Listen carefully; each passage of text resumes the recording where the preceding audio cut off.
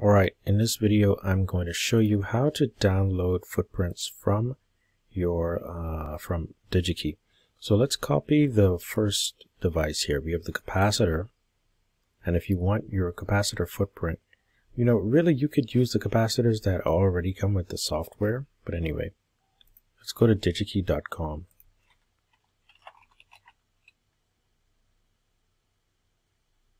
There we go. Then you want to put in your DigiKey part number. With the DigiKey part number, we should have a footprint we can get from Ultralibrarian or Snap EDA.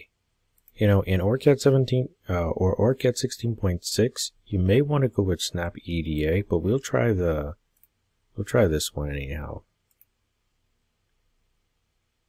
To download, I need to log in.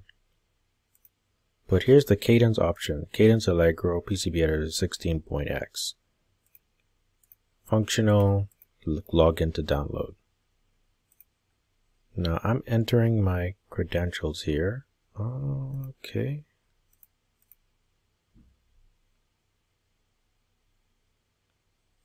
Then we have Cadence. There we go. Now when I try to download it again, it will take me to my goal.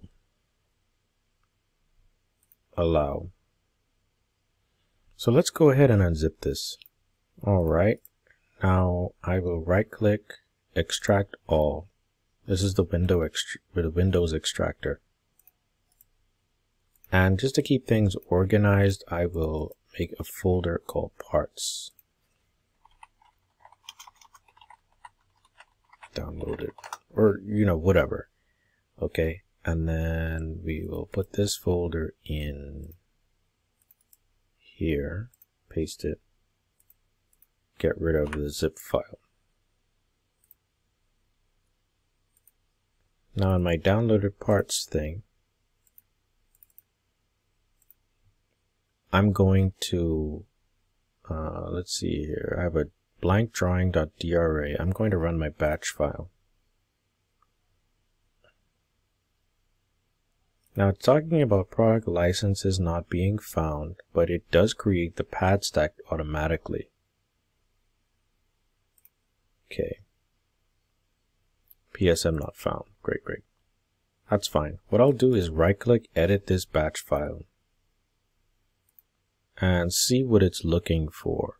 Allegro-S custom shapes. I don't want Allegro-S. I actually want whatever OrCAD is. So if I go to here, OrCAD PCB Editor Lite, here's a trick. You go to right click, more, open file location. Then right click, properties. Then the file I'm actually looking for is called allegro.exe -OrCAD. Alright, so let's right click, copy this.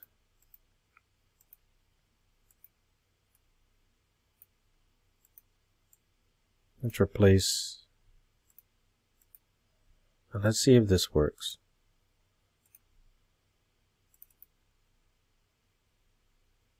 Yes.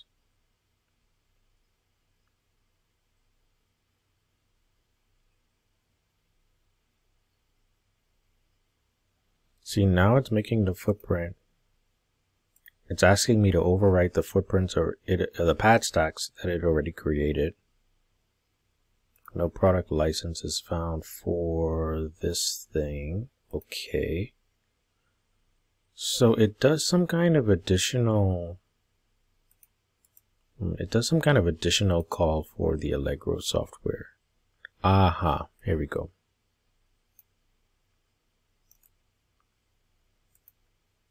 I missed that one. Okay, so now it should work. Say run the batch file again. Yes.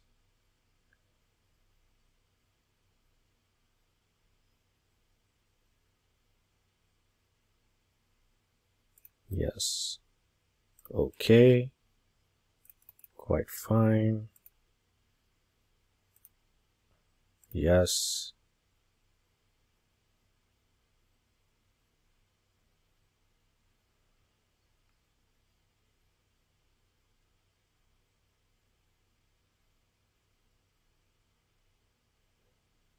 It's adding all these subclasses. Very cool looking.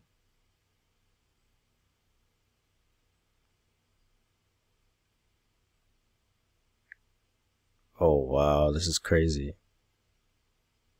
Now I'm using my virtual machine on a Mac. I haven't activated my Windows yet because I didn't take the time. Like, I don't want to deactivate my other, my past virtual machine or Windows license. This is just to demo the OrCAD software.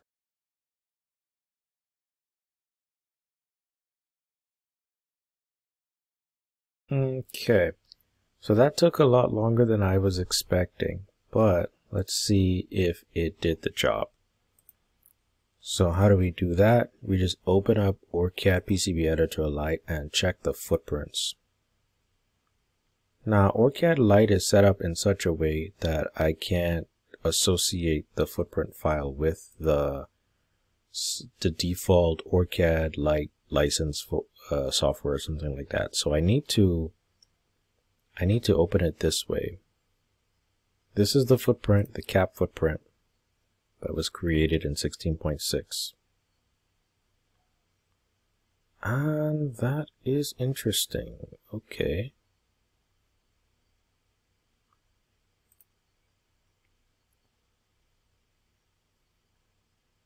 So it's not really showing anything. Ah, there we go. There you go.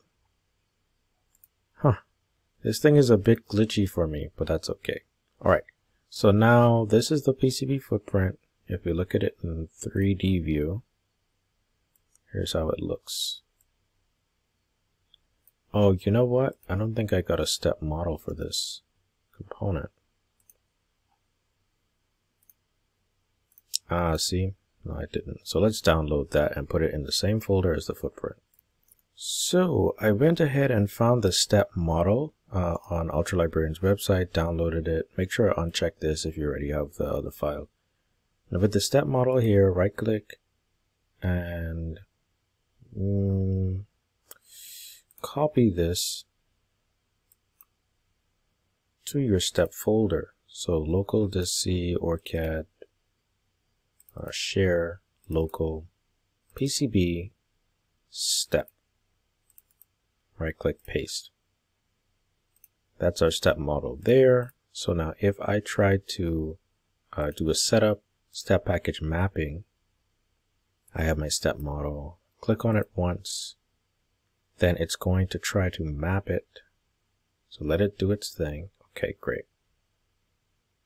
And you just hit save. It looks like it's mapped on there, so that's good. And then hit close. Now when I do the 3D model view, the step model is on there. Boom. Let's go ahead and save this. Now what can I change from this, this device here?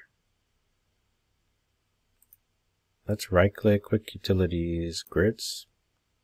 Change the grid to say 10 mil grid. Click OK. Use move mode to move this thing out the way. Move this out the way.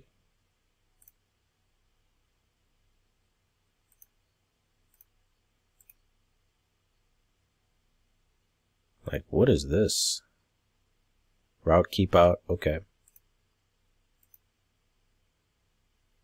This is package geometry place bound top. It says 53. It's weird. Package geometry assembly top. Route keep out top. Reference designator. Reference designator. What's this? Route keep out top.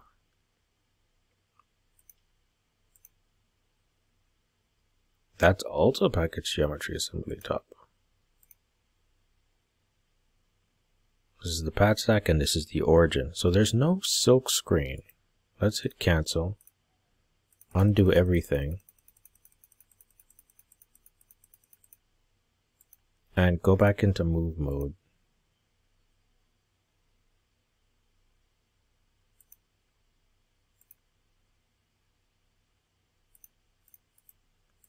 Done. What I'll do is add some kind of silk screen around here. So go to add line. Then in my options on the right here, make sure this is visible. Go to package geometry, silk screen top.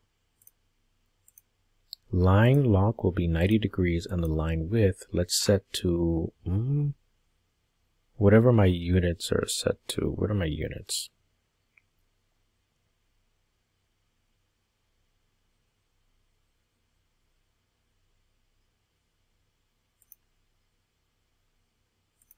Design parameters. I am in mils. Okay. So if I go back to add line, 90 degrees, 5 mil width is a good number. Now, I'll do something like this for the capacitor. Click, right click, choose done. Very good. I would even make the capacitance text, like I would go to setup, design parameters, go to text, set up text sizes, and photo width for text size 3, I believe it is, would be 5 thousandths of an inch. I'll do it for text size 5, up to text size 5. Click OK, click apply, then OK, and then boom, the text thickness has increased. Let's go ahead and save this. Then we can file save as and copy this into the copy this into our capacitor. So if I go to my Excel spreadsheet, this capacitor, instead of having this PCB footprint, I can change it. Let's see, C1 and C2. And then, let's see, do a control F, C1. C1 is over here. And C1 and C2. So let's hold down the control key, select both of them, right click, edit properties. And the PCB footprint will be this. Yes, and paste this, yes. Right click, save, close.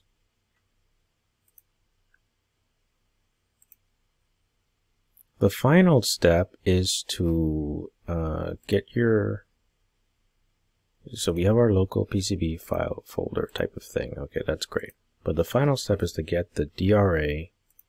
Well, first of all, close this. And we want to get the DRA file. So go to type.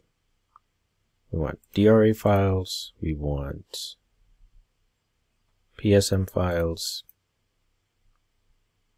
We also want the step, well, not the step file. We want the text file for that. This thing. What else do we want? We want the pad files for sure. Absolutely. Maybe the journal file, Pad Designer Journal, and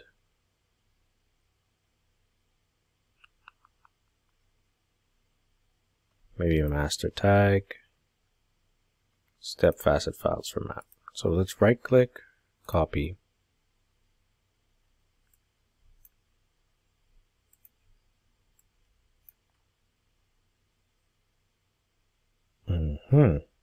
Then go to the C folder.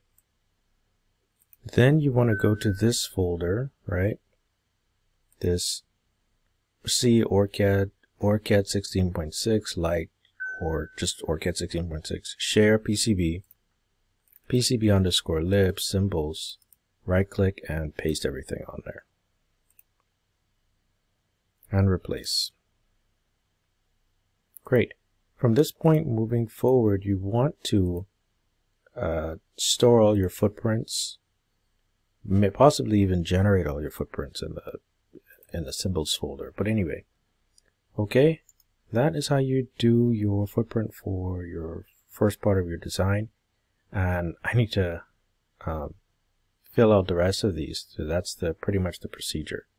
The next step is to do that same thing with your other devices from Ultralibrarian.